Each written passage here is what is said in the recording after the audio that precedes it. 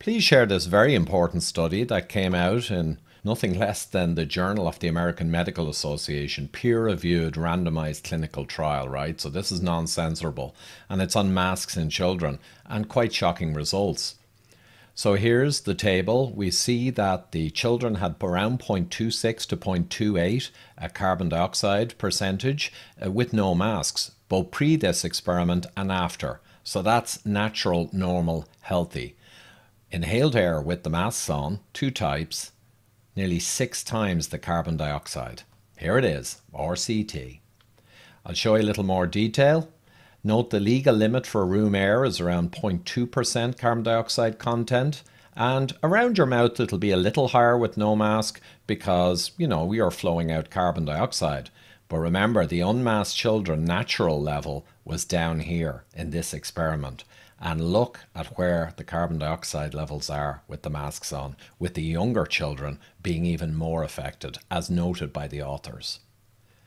So the summary here, note that they say one 7-year-old had 25,000 parts per million, so well over 10 times the limit you would expect. And the conclusion, they note that a recent German study concluded there was ample evidence for adverse wearing of such masks, and that study showed 68%, I think, of children having various degrees of perceived issues with them. But now you can add an RCT to that. They suggest decision makers weigh the hard evidence produced by these experimental measurements accordingly, which suggests that children should not be forced to wear face masks. And remember, guys, that Sweden never allowed this. And one reason was they had a study where children up to 16 were going to school right through the pandemic, and there was no signal for teachers for extra mortality. And many such studies have shown the same result. So there is no scientific justification in any case. So parents of children, remember, you have responsibilities, right? Do you support bad science inflicting potential damage onto your kids? Well, if you do, that's okay. But just remember, the published science is all out there in terms of this not being justified from a scientific perspective. So you can ask, well, why is it being done?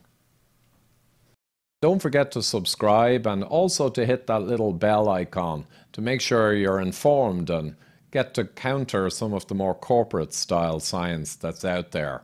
So all the links are in the description box below, and also really appreciate all my PayPal and Patreon supporters and anyone else who can continue to support me to provide all the material that I do. It's highly appreciated.